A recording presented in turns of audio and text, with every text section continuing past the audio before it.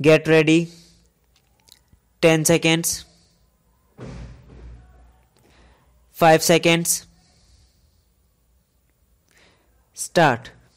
The next question that I would like to deal with is the paragraph in the President's address relating to the progress made in our economy,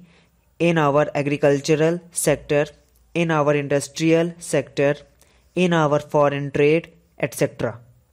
Sir, you were pleased to read out to us a very large list of the achievements of the Congress government during the last decade and the important targets which have been achieved during the last 10 years of our planned economy. You also mentioned the question of increase in food production, increase in the production of agricultural commodities, etc. Fortunately, sir, here we have in our midst the ex-deputy chairman of the Planning Commission, Shri V.T. Krishnamachari, who has addressed a number of meetings and seminars in New Delhi recently, drawing our attention to the weakness in our agricultural sector.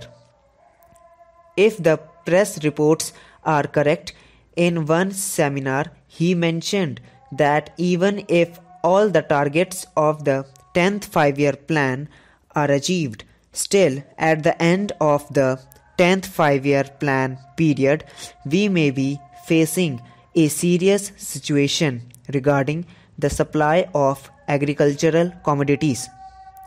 He has also expressed the hope that we will be able to exceed the targets which have been fixed for the 10th 5-year plan. I do not know whether his expectation of exceeding the targets will be fulfilled or not, but it is quite clear that we have not been able to give sufficient attention to the development of the agricultural sector.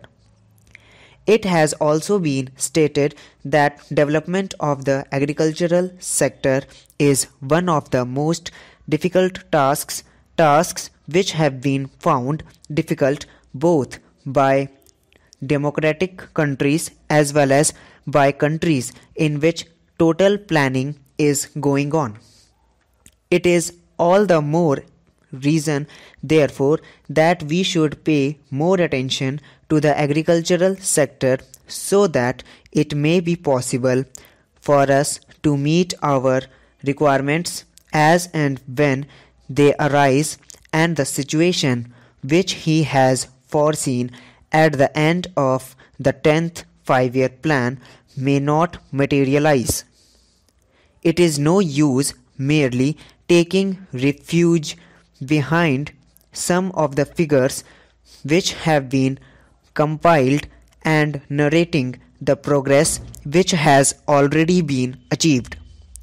We are happy that some progress has been achieved, but we are now anxious that more progress should be there, and for that purpose also certain definite steps will be taken. In this connection, I am also happy to hear what the Defence Minister said yesterday in one of his public meetings, namely that the Government of India is contemplating to create a set-up in our villages wherein our panchayats will be functioning more or less on the lines of Parliament. Unfortunately, he did not elaborate that point further, and the press has not thrown any more light on what that exactly means.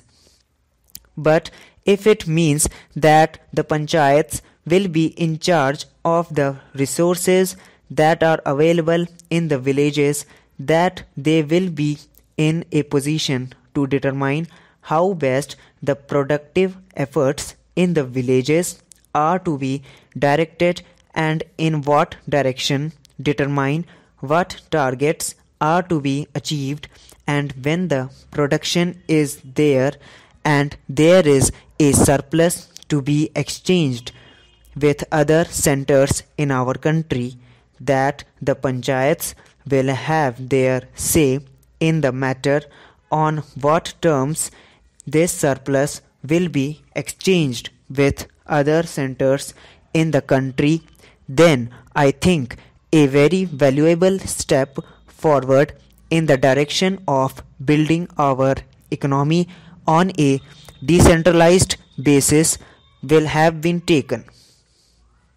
We have always taken the view, sir, that if planning is succeed in our country, and if there is not going to be any regimentation of our productive activity and forces, what is necessary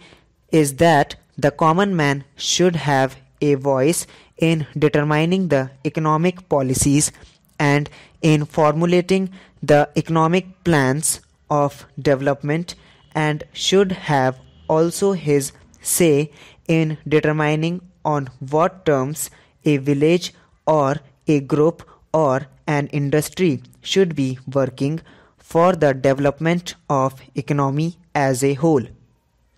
In other words, some amount of competition, some amount of bargaining power is to be generated in the lowest strategy. Power is to be generated in the lowest strata of our society and in the lowest rung of our economy, so that with the help of that bargaining power,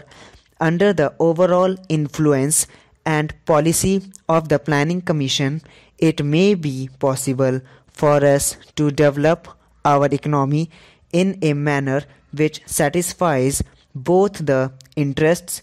and the requirements of the nation as well as the aspirations of the people.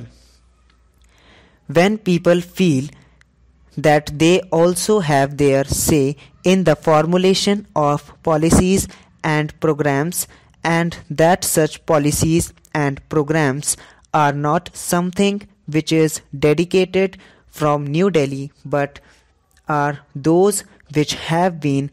worked out by their own efforts and as a result of their own deliberations. To that extent, these plans are a part of their efforts in the development of their regions, of their own crafts, their own industries, and their own skills.